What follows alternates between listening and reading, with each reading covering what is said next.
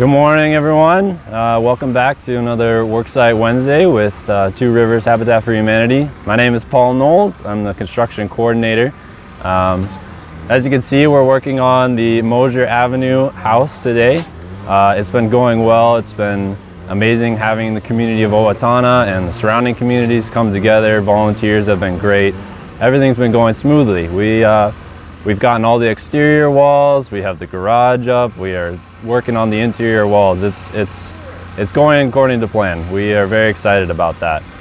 As well as the Daikin home on Lynn Avenue behind us here.